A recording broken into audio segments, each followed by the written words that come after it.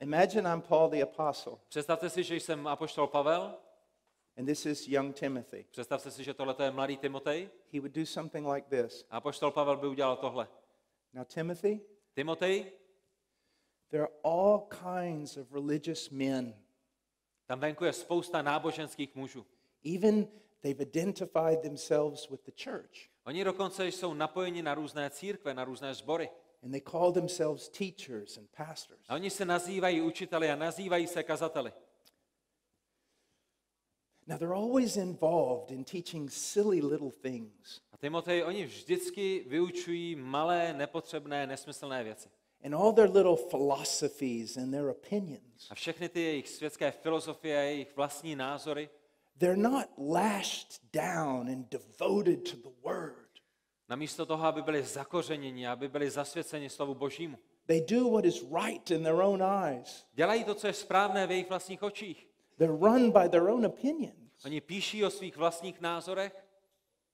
They'll even despise men who just are about the word, are devoted to the word.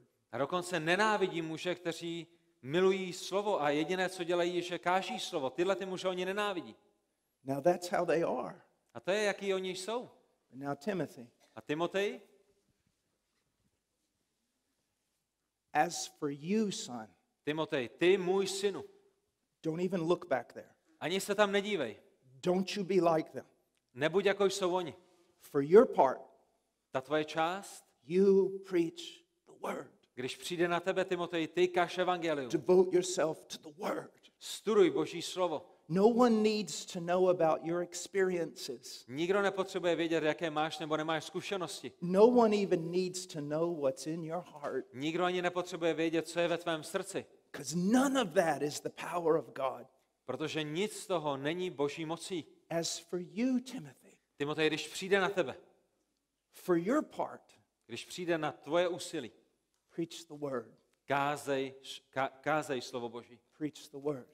Hlásej slovo Boží.